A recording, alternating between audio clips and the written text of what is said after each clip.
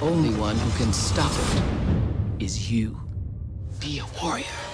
Both A Wrinkle in Time and Black Panther have been celebrated for their diversity in front of and behind the camera. But in the battle of the box office this weekend, Ava DuVernay's adaptation of Madeleine L'Engle's beloved book came in behind Ryan Coogler's superhero blockbuster.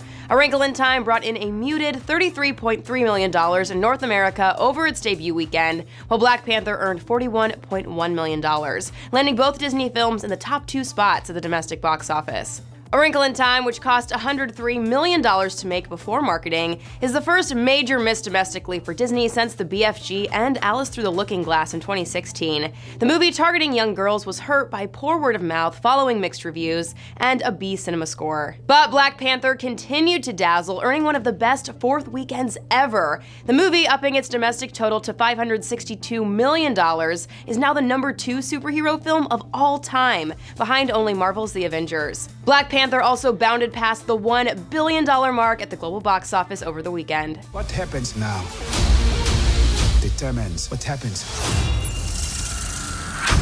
to the rest of the world. However, Disney's Dave Hollis downplayed the suggestion that A Wrinkle in Time underperformed, saying, "With both films, you can see that diverse voices matter and that empowered women matter," he added. "In the case of Wrinkle in Time, people want stories about optimism and hope." DuVernay is the first Black woman to direct a $100 million movie. In the film, Storm Reed plays the heroine at the heart of the story, 13-year-old Meg Murray, who must find her father and save the universe along the way. The film's star-studded cast also includes Oprah Winfrey, Reese Witherspoon, Mindy Kaling, and Chris Pine. According to ComScore Screen Engine, A Wrinkle in Time's audience was 17% African American, compared to 37% for Black Panther on opening weekend. Caucasians made up the largest share of the film's audience, 56%, followed by Hispanics with 20%, Asians with 5%, and Native American and other with 3%. Nearly 60% of ticket buyers were female, while a hefty 57% were under the age of 25. For the latest box office news, head to THR.com and be sure to let me know what you saw in theaters over the weekend in the comments.